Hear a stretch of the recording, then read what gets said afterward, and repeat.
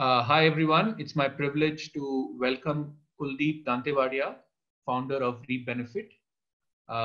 Reap Benefit is one of Game's partners and has done a lot of interesting work uh, teaching and inculcating entrepreneurial skills also in a lot of youth. Without further ado, I want to introduce Kuldeep. Hi Kuldeep. Hi Shantanu. How are you doing? I'm good. Okay, How are you?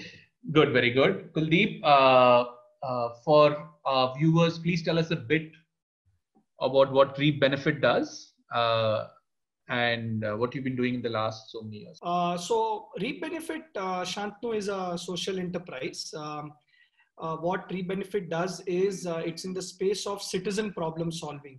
So our mission is, how do we get citizens to become citizen problem solvers and start solving local issues in their community, in their neighborhoods. The focus is on three things: hyperlocal data. How can citizens become sources of hyperlocal data? And how can this hyperlocal data lead to quick local policy changes and work with the local government? The second pillar of our work is local solutions. How do we develop hyperlocal solutions so that these solutions solve issues like waste, water, sanitation, again, which we see at a neighborhood level? And third is the local community. How do you work with the local government official, elected representative, and the government? We have predominantly worked with young people in schools, colleges, and communities, because we believe that developing the skills of solving real issues has to start young. And we say that this is civic muscle building. So you build this muscle of solving civic issues. And our research has also shown that this is probably the fastest way to build resilient citizens who have 21st century skills. So we have worked with about 33,000 odd students. They have almost invested 500,000 hours in public problem solving or citizen problem solving. About 250 local solutions have been co-developed. About 100,000 local data points have been collected. And we do this through grassroots mobilization. And we have a technology platform. So we have a on the ground and technology approach to this. Sure. Kuldeep, tell us an interesting case story of maybe some of your students who have gone ahead and become, sort of real life problem solvers. I don't want to call them entrepreneurs, but real life problem solvers. I think that'll be interesting. Right. In fact, Shantanu, there are some who have become entrepreneurs as well. So, so we call these young people as solve ninjas. We believe that every community needs 4 types of ninjas. Ninjas who have the ability to report and engage with authority. Some of our education system does not allow for questioning, and therefore we don't question authorities. The second type of ninja is young people who run campaigns, local campaigns, not internet-based campaigns only. Third is how do you build solutions, and fourth, how do you build technology solutions? So I'll give you 3 examples. In fact, one just I got a message, so it's a good segue here. One of our Sol Ninjas, Vibha Nadi, we worked with her 5 years back. She went through our citizen problem solving process of discovering, investigating, solving, and sharing local issues. Now she's a law student. She's doing her first year of law. Not only did we engage her in the citizen problem solving process, but we created a community of which she was a part of on an ongoing basis.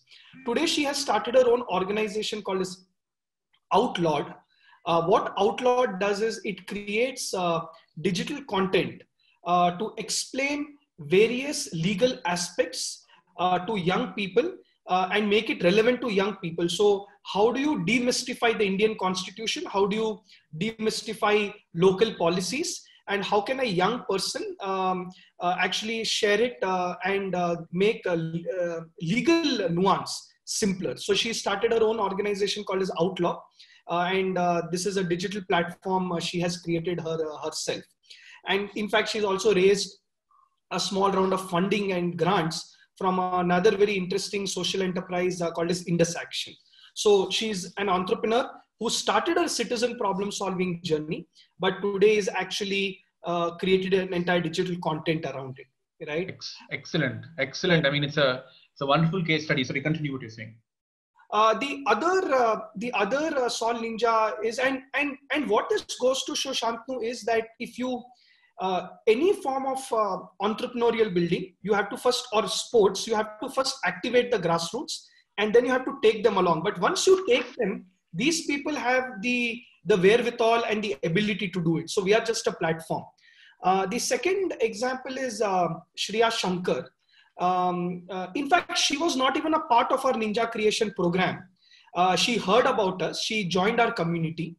For the last 1 year, and she's a national level basketball player and so on and so forth. But for the last 1 year, Shreya had started an initiative called as Project Sitara, wherein she, in her local community, had identified an orphanage and did a lot of significant deep work by getting young people and helping these young girls in this orphanage to kind of overcome not only their learning outcomes, but also their the social and emotional difficulties they're going through. As of last week, Shreya has decided to register her organization, and now she's trying to take the whole Project Sitara template to lots of government schools in the city. So that's the second type of ninja who's very, very entrepreneurial. And very quickly, Shantanu, two young people. One, his name is Pranav Shikarpur. He was a part of our Sol Ninja program. But another young person, Alok, he's not been a part of our program. Both of these boys were instrumental in helping Reap Benefit come up with a COVID response in about 48 to 72 hours. Wherein they were instrumental in developing a hyperlocal dashboard, wherein you can crowdsource local information around COVID and get local help. And all these three examples demonstrate that these young people not only are solving issues, but it's a part of their daily life now. Excellent. I'm actually at a loss for words. I think there is something in the model that you guys are doing for certain. I would have to actually go more deeper in that, but you must be very proud, and I'm so happy that there are real case studies where children and youth become problem solvers, and then from that take it to real life and become entrepreneurial. So that's excellent. The next question I have, Kuldeep, is right. There are now, pre-COVID and post-pre-COVID and COVID and post-COVID is completely going to be different, right? At least in behavior. And therefore, I wanted to ask you, what are the challenges you are seeing in the ecosystem, which may be affecting the way that you're thinking about it, maybe affecting your philosophies as well? And how are you transforming as an organization? What are you thinking about? Right. So Shantanu, I come from what the world calls as the not-for-profit ecosystem or civil society ecosystem. Also, I think we also have one leg in the edtech or the education ecosystem, but we are modeled around not-for-profit or social enterprise principles. I'm absolutely concerned about the whole not-for-profit and social enterprise ecosystem. I think my hunch is, what I'm reading, what I'm speaking with people, there's a possibility in the next 1 to 2 years, there'll be massive consolidation and about 40 to 60% of the not-for-profits might disappear. And it's not a healthy sign for any society when civil society organizations are disappearing.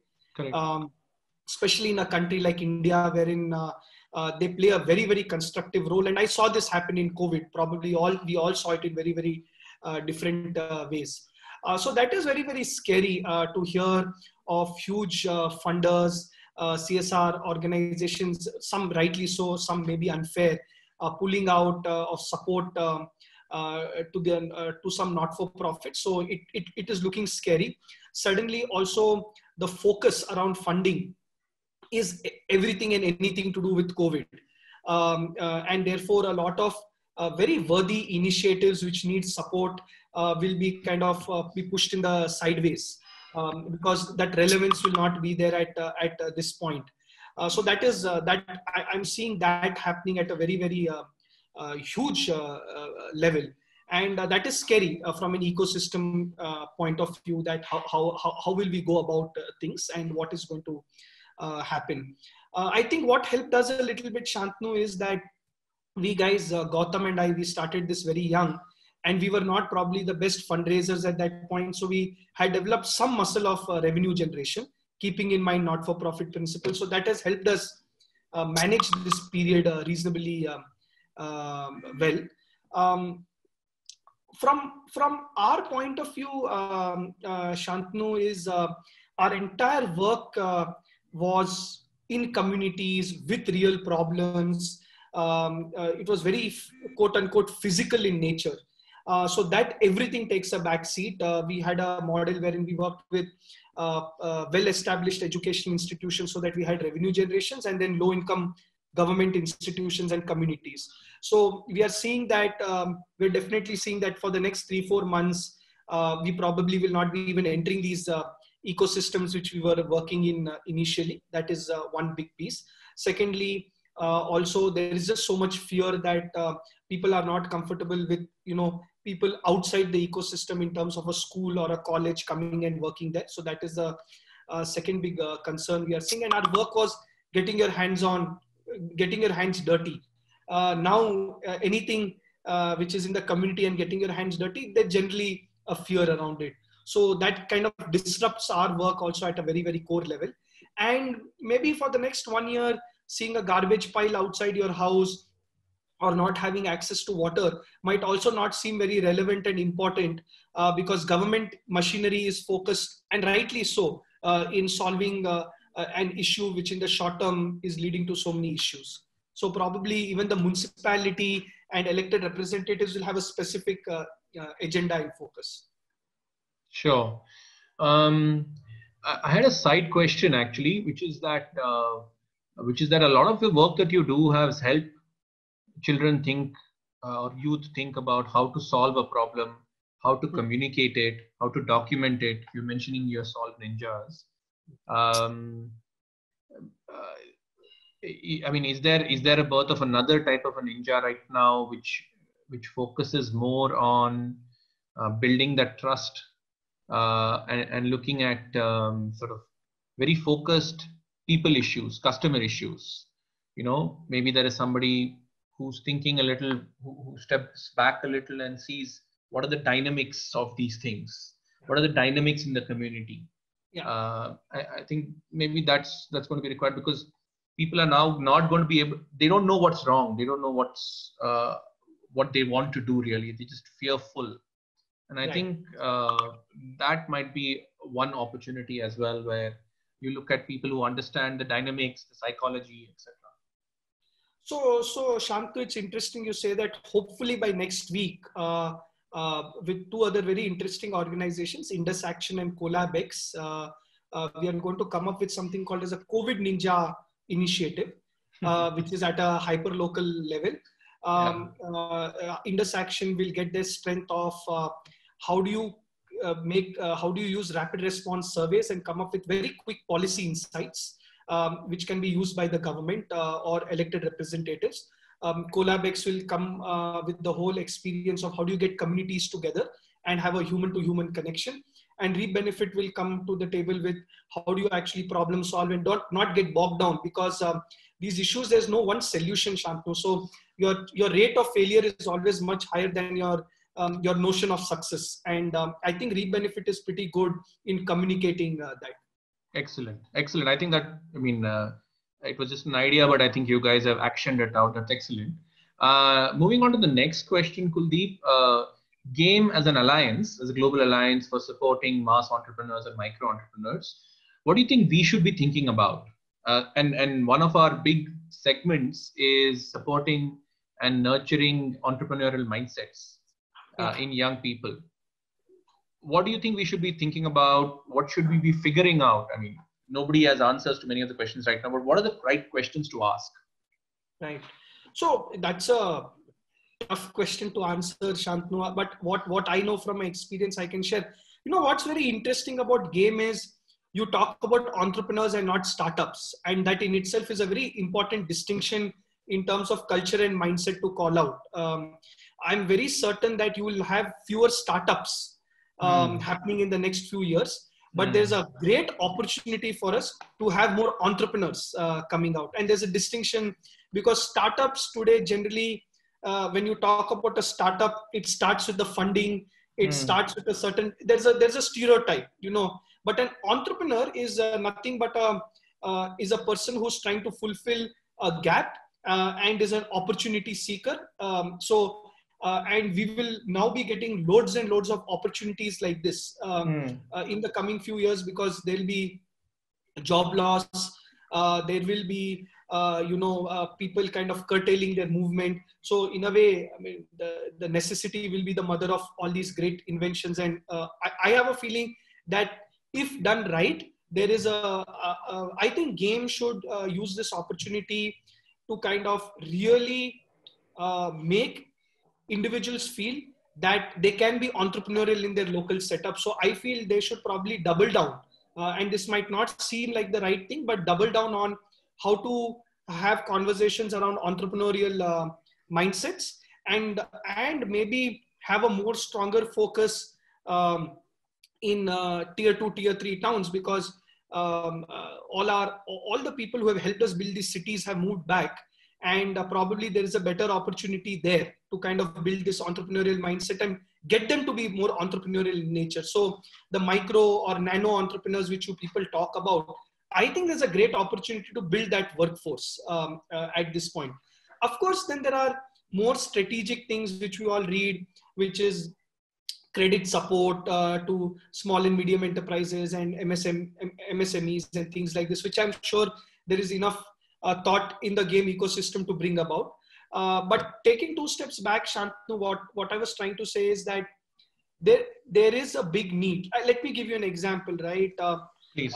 Yeah, that'll be helpful.